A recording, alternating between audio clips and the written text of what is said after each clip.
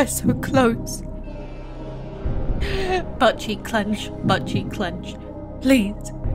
Please give me the circus.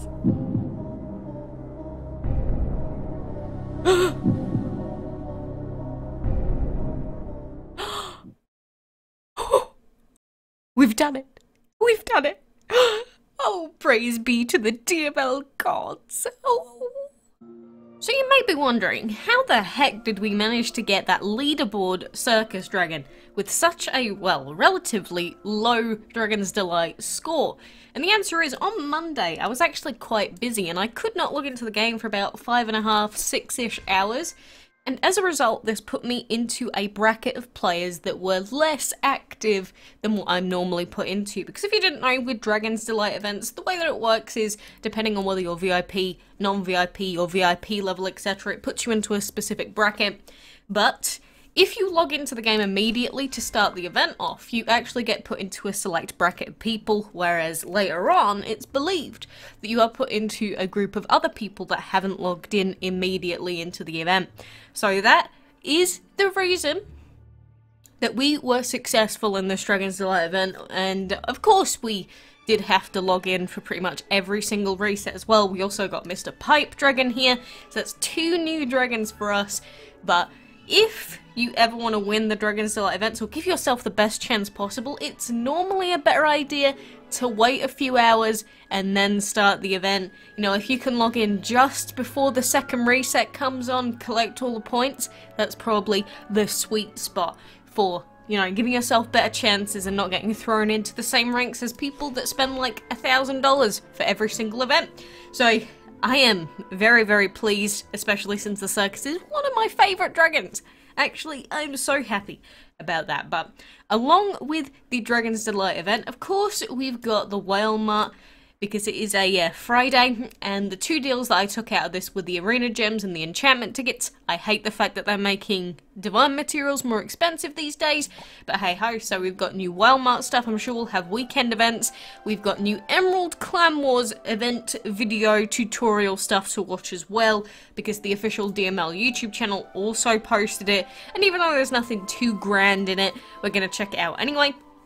We know that the next dragon of the week is going to be the Moon Rabbit dragon, and we know that the next bottomless dungeon reward dragon is going to be this royal dragon. If you don't know who he is an earth, energy, and shadow epic dragon that was released with the latest update as far as I am aware. But aside from all of that, we have so many things going on. We also have 2 new events that have just started as well. One of them is a chain breeding event for the ice cream dragon, as you can see, and the combo that you need to breed him is the hornbill and the salamander dragon. And Mr. Hornbill, if you don't know who he is, he's actually the reward dragon from the brand new solo event that has also started today. So it's just event after event after event. It's gonna start getting really difficult to actually finish off all of these. But anyway, the Funny Feathers solo event is the one that has started off today, and this is a regular solo event, 10 levels. You have to progress through each level, and as you go you can get random rewards, gem rewards, food, gold, habitats, and mainly dragons. So number 4 is a banana dragon, so if you don't have one, you can get a free one. The level 8 reward being the brand new rare hyena dragon, which we saw in the Dragon's Delight event. Pretty cool dragon, shadow and fire. I quite like the elements, to be honest with you, although I'd have probably given him earth in there somewhere. But really cool dragon. But the coolest one of all is the level 10 reward, which is Mr. Hornbill.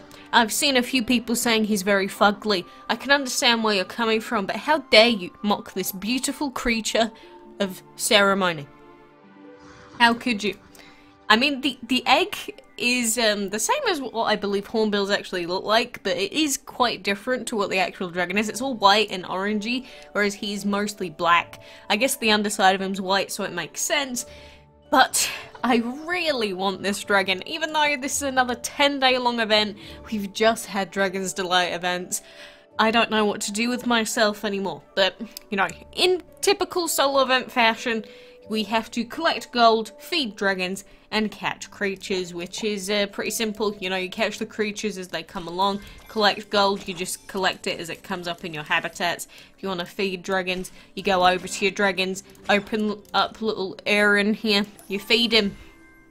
It is that simple. And obviously, the earlier tiers in solo events are quite short, but the longer you go on, they will take longer and longer. Normally, tier 10 itself, or level 10, takes about 2.5 days on average for people to complete.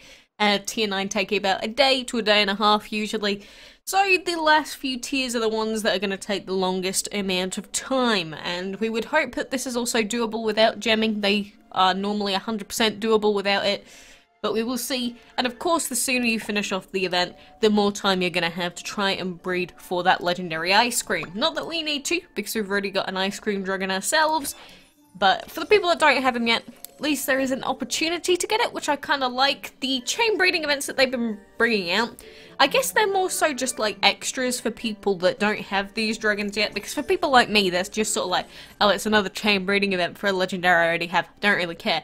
But for the other guys, this is actually a really good opportunity. So, you know, that is the general gist with the solo event stuff and new in-game event stuff. Of course, we've still got the bottomless dungeon stuff to do. Can't do any more at the moment. I'm just grinding that final purple chest at the moment.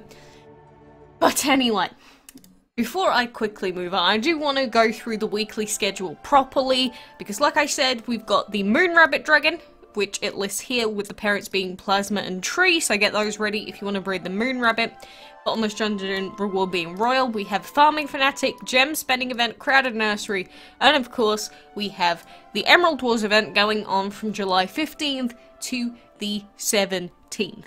And to be honest with you, it doesn't look incredibly interesting to me, but we do have the new tutorial video that's been released by the official DML YouTube channel, so rather than just grinding enchantment fights, we will go and watch through this. But again, it's really, really simple. It's basically, there is a big tower, or there's a set of towers that you have to take them over, get extra emeralds, beat the enemies. That is literally it. And you do it with these sort of arena style battles, because you can choose from easy, medium or hard opponents. Although it does look like there's a couple of different multipliers going in to change it a little bit. So we will watch through with Andrus, our beautiful guide, guiding us through. So here it is. Greetings, Dragon Lord. Hello, Andrus. Welcome to the Emerald Wars tutorial. This exciting new clan event starts next Monday at 9 o'clock GMT. And so make sure you remember that. It starts on Monday, 9 o'clock, 9 AM GMT. So that is GMT time. And normally we get new events at 1 PM for me, which is 12 GMT. So this starts in the morning when most clan events start. So keep that in mind if you want to be on it. And like other clan events, we run for 4 days. As in the clan siege, 2 clans compete against each other to reach a higher score than their rival and come out on top at the end of the event. Competing clans fight for control of 5 emerald mines. Controlled mines produce emeralds every minute, and the ultimate goal is to have more emeralds than the rival clan at the end. So the only point, or the only thing you have to worry about in this event is rather than us getting clan points and beating the other clan, you are aiming to have more emeralds than the opposing clan. And there are these 5 towers, and you basically have to beat the other clan who also has their own towers to get. So you just take over the towers, generate as many emeralds as you possibly can, and you do that by winning fights. The end of the event. Each mine has its own specifications and restrictions. Mines with lower level restrictions produce fewer emeralds, while mines with higher level restrictions produce more. Clan leagues affect the emerald mines production levels and the number of emeralds rewarded for winning a battle. So we did go through this in the little info stuff yesterday, I think it was, but basically what they're saying is that these 5 towers, you can see that it says stuff like level 30 max, level 40 max, level 100 max. The higher tier ones generate more emeralds, so the idea is to control every single one of them if you can, but ideally you want to be focusing on making sure that that level 100 max tower is the one that you finish off first. I'm not sure how this is going to work out for people that have really low level dragons, but obviously if you've got max level dragons, it's probably going to be easy as pie for you. Players increase their battle score by attacking mines and defeating opposing teams. Similar to arena fights, one opponent has to be chosen from among easy, medium, or hard rivals. Defeating hard opponents This just looks like the arena. battle score, but it's also more challenging. Once the opponent is chosen, the fight begins. Winning a fight will grant players emeralds in addition to increasing their battle score. Battle score is calculated based on the following parameters.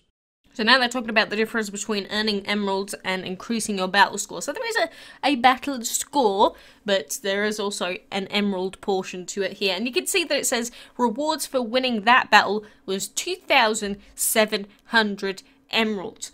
And along with just getting points for finishing the battles, you also get bonus points for a bunch of different stuff, like beating enemy dragons that are a higher level than you and stuff like that, which they're going to go through in a sec. Opponent difficulty.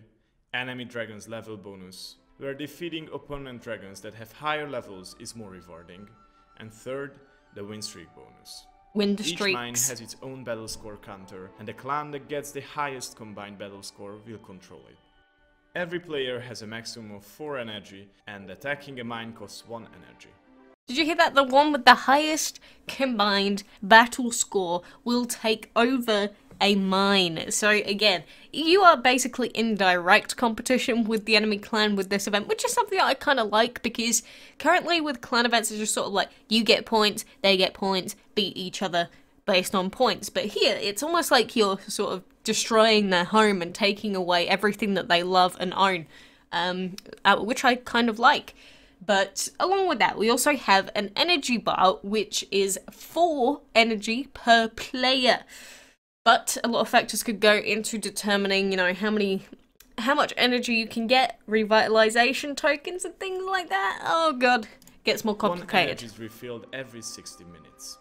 If a dragon participates in a battle to control an emerald mine, it needs to rest for a certain amount of time before it can fight again in the Emerald Wars. However, these battle-tired dragons can be revitalized. Revitalization tokens make it so your resting battle-weary dragons are ready to go to battle right away. So did you hear that? If you want to take over one of the towers to beat up the enemies, when you do it, your dragon has to rest for a while. However, you can revitalize your dragon using special tokens, or you can gem it, which means that basically if you want to gem it, you can just use your best dragons all the time. If not, then you will have to select a specific set of dragons to take over the mines for you. So there is quite a lot more strategy, and we will probably get some use out of the lower level dragons, but if you've got like 9 or 8 level 100 fully enchanted dragons, it's not going to matter too much to you. Revitalization tokens keep the resting time and make your dragons ready for battle again immediately. Clan quests can be completed during the Emerald Wars to get clan experience points, clan coins, and revitalization tokens. Get ready for a... So that is really, really important to remember. If you do regular clan events during the special Emerald Wars clan event stuff, you can get revitalization tokens and you get clan points for doing it. So you will still get clan points for doing the event, but main thing is probably going to be those revitalization tokens, which means that you'll be able to use your best dragons all the time. Because you can see here that it shows that for each one of these quests we have a revitalization token, and using one of these will immediately take your dragon out of resting phase. So it's really quite simple. If you want to take over a tower, use a dragon, beat them up, get bonus point score, overtake your opponents, and then you control it. And then if you want to bring that dragon back to do another fight to increase your fight score, use a revitalization token. And that is pretty much the entire gist of this event. So it's nothing very complicated, and it just feels like doing arena fight, but you've got extra revitalization tokens to help you out in it. Apart from that, nothing really too different. The main thing is going to be, how can we get the most points using the bonus score that you can get from win streaks, using the bonus score that you can get from beating dragons that are a higher level than you? Time will tell, because that is going to be the main thing. Because what if you can take on the easy fights but use dragons that are like 10 levels lower and get a super high bonus score? That might be interesting for us to find out, and that's something that we're going to have to play around with. But I hope that this all makes sense. Again, I highly recommend you go and watch through the tutorial by yourself as well. Oh my god, they have 1,000,000 gems. If only we had that many. Ah, bless. Ah, bless. The thought of having so many gems is too appealing. But anyway, like I said, go and watch the video yourself with the tutorial. I hope that my explanation through it makes sense, but, you know, Andrews does a good enough job by himself anyway of sort of explaining it, so, you know, give it a run through, and, my god, there's so many events going on at the moment. I don't know how to feel. I'm happy that they're constantly updating the game with new stuff, but my god, I am going to be tired every week from this point onwards. But, you know, that's what we get, I suppose, for now. So, I'm going to leave you there for today. So, I hope you got the dragons that you wanted out of the Dragon's Delight. I hope you got Gemini Alpha if you could, but hopefully if not, you can get the Ice Cream Dragon, you can get the Hyena, you can get the Hornbill, you can get all the new dragons instead. I guess just pick which events you can do at this point, because if you're too busy to do all of them, just pick the events with the dragons that you like the most. I think that is going to be a good thing going forward, because for the average person, doing every single event, including Bottomless Dungeon, including Enchantment League, including Arena, probably not going to be doable for most people, but I'm excited to see this new baby in the Bottomless Dungeon. I better get it before the purple chest, because I hate the purple chest. But anyway, for now, thank you for joining me. Good luck, and until next time, I will see you then.